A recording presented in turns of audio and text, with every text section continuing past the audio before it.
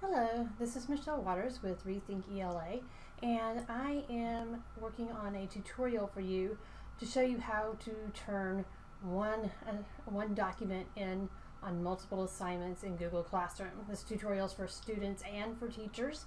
The problem that I faced is that I would assign students a rough draft to write, and they'd write their rough drafts and they'd attach them to Classroom right over here, as you can see on our screen, and they would turn that in, and then the next week, while I'm working on trying to get caught up on grading all of these essays that I've had them turn in, I would give them a revision assignment, and they wouldn't be able to attach their previous work to the new assignment. They would get this message right down here in the bottom left corner: couldn't attach a file you own.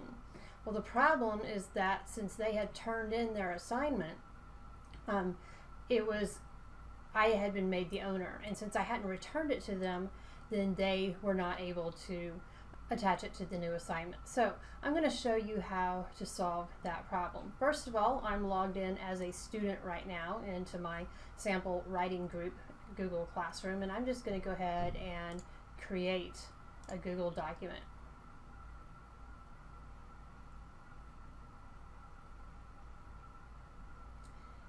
In this testing assignment.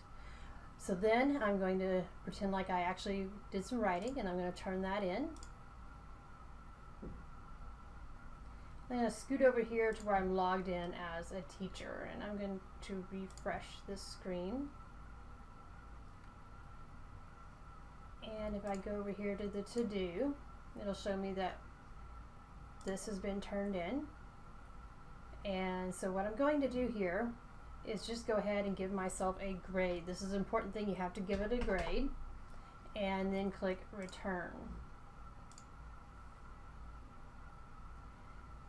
And now I'm going to go ahead and return to the class, and I'm going to create a new assignment.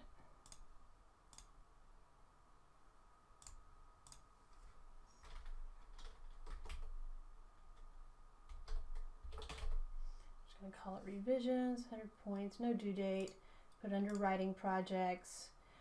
Don't have to worry about a rubric or attaching anything for the purposes of this tutorial, so I'm just going to hit assign. Then go back over here as a student, and there's my revisions.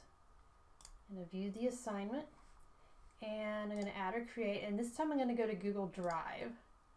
And I'm going to find that assignment that I just created, which is this one right here, and I'm going to click add. And as you can see, it attached. So before I turn anything in, I'm going to go back over here, go to this is a test, there's the assignment, and one trick I like to do is I'm going to open this up. I'm actually going to change the title.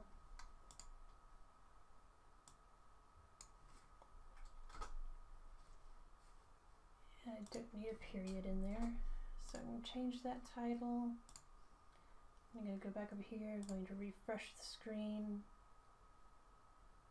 There it says this is just a test, so now I'm going to go back to revisions, and it's attached here as well.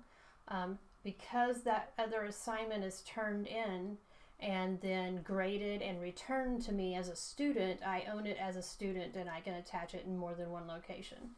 So I'm going to turn this one in.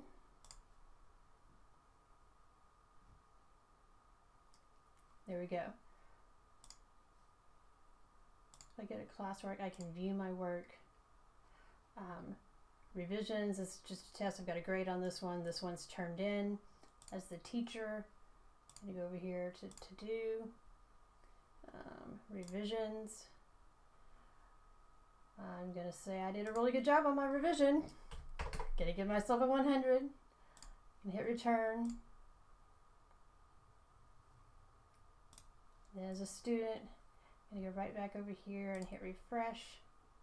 Oh, and I think it had already refreshed actually. So now same assignments or same work, 2 different assignments. So students, if you have trouble attaching your assignment that you've been working on or your project that you've been working on to the next week's assignment, just let me know, because it means I most likely need to go in and grade it. You can go into the original assignment, the first week's assignment, and edit there, but then before the due date you'll need to make sure you get with me.